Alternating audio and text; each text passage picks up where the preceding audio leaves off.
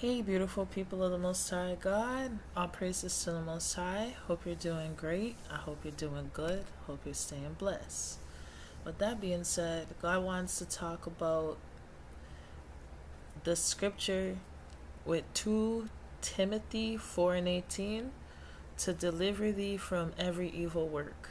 Because every work is going to be brought into judgment, whether the work be good or whether the work be evil, and every secret thing. So, as you know already, those who read the Word of God, it says nothing that's hid shall not be made known. Nothing that's buried shall not be uncovered. So, you already know that. So, let's get into it. So, Ecclesiastes 12 and 14 says, "For God shall bring every work into judgment, and every secret thing, whether it be good or whether it be evil." Now, God wants to talk about this thing called every evil work, because where envy is, as we talked about greed and envy, so where envy is and strife is, there's confusion and every evil work. So where somebody's envious and where somebody's strife, like always making strife with others, there's confusion. There's that means there's lies there. There's every evil work. So what's every evil work? These people can be plotting murder, doing all kinds of abominations, secret works of darkness. You understand? Because where envy is and strife is, there's confusion and every evil work. So when you're dealing with someone who's envious and you're dealing with someone who starts a lot of strife, whatever they're telling you, there's confusion behind it, because whatever they're doing, there's an evil work behind it. Well, so now in 2 Timothy's 4 and 18, "And the Lord shall deliver me from every evil work, and will preserve me unto his heavenly kingdom, to whom be glory forever and ever. Amen." So this scripture will deliver you from every evil work.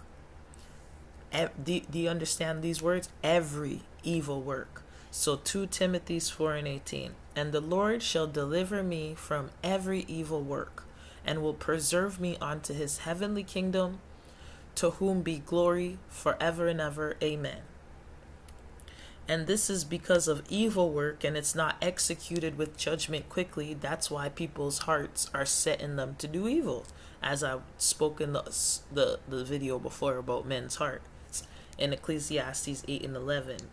Because sentence against an evil work is not executed speedily, therefore the heart of the sons of men is fully set in them to do evil. Now, in Jeremiah 26 and 3, "If so be they will hearken and turn every man from his evil way, that I may repent of me of the evil which I propose to do unto them because of their evil of their doing, says God." Now in 1 Corinthians 3 and 13, because we're going to talk about every good work, right? So in 1 Corinthians 3 and 13, "Every man's work shall be manifest." So every man's work shall be manifest. "For the day shall declare it, because it shall be revealed by fire."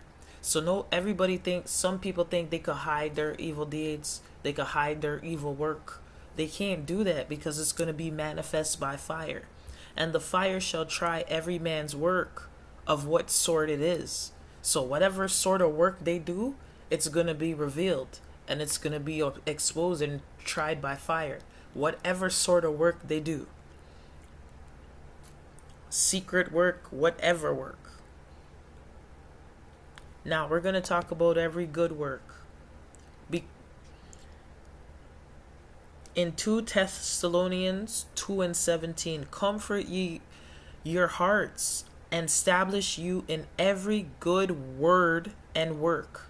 So comfort your hearts and establish you in every good word and work. Now 1 Timothy 5 and 10, "Well reported of for good works, if she have brought up children, if she has lodged strangers, if she has washed the saints' feet, if she has relieved the afflicted, if she has diligently followed after every good work." So there's people who follow after every good work. This is speaking of a woman who's well reported of for good works. She's brought up children, She's lodged strangers. She's washed the saints' feet. She's relieved the afflicted. She's has diligently followed after every good work. Now in Galatians 1:10, that ye might walk worthy of the Lord unto all pleasing, being fruitful in every good work and increasing in the knowledge of God. So what are we supposed to? That we might walk worthy of the Lord and being fruitful in every good work, increasing in knowledge of God. So does it ever say we're supposed to stop learning? Never. We're always supposed to increase in the knowledge of God.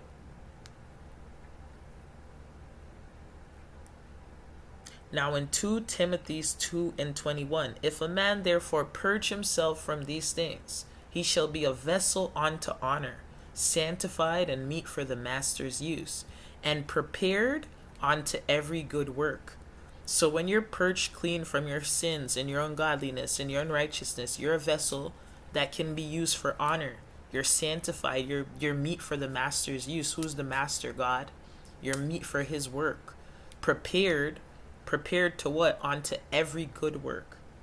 So there's people who practice evil work.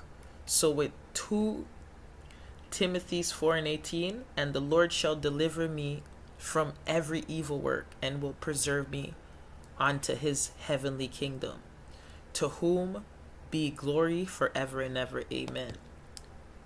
So there's two kind of work out here, good work and evil work.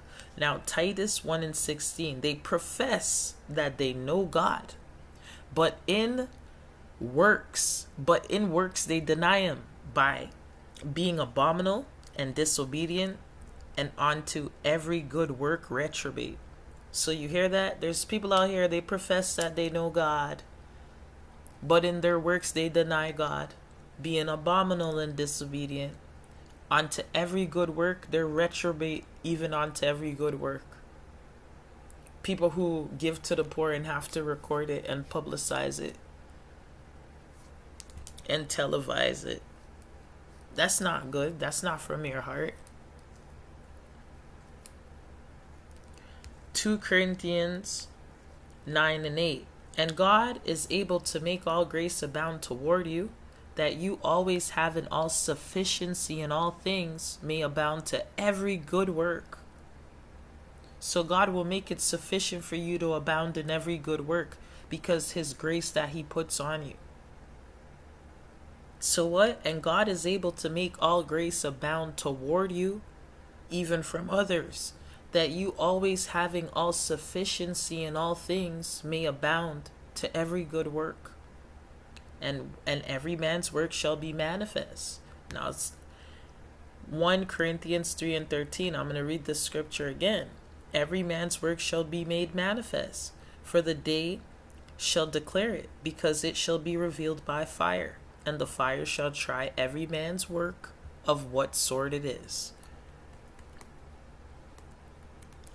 Hebrews 13:21. Make you perfect in every good work. So what? Make you perfect in every good work, to do his will, working in you that which is well pleasing in his sight through Christ, to whom be glory forever and ever. Amen.